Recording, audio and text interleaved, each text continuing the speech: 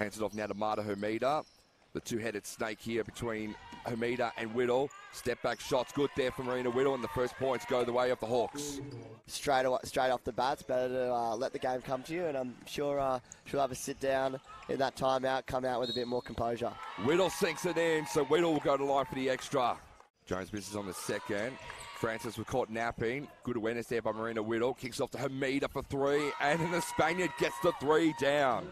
Just a wayward shot there from Michaela Peterson, and Britain's away here to Marena Whittle now for the Hawks at the 45. Finds Francis, might drive, doesn't absolutely do so. And again, that is the two-headed monster you've got to try and stop this afternoon, which is hard to do, which is Whittle. Odom with the drive. Oh, unfortunate turnover. Geez, Mazda and Ringwood take advantage with another transition bucket. I thought you got some contact on the cranium there, Tama. I was expecting the foul to be called, but to no avail, as Ringwood get another easy inside basket. Ringwood could really push this lead out to 20-odd and have the very comfortable lead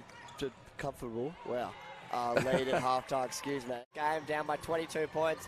They need to knock down some shots, and you can see their defense has been way tighter to start the second half as Whittle steps into a three, knocks down the three.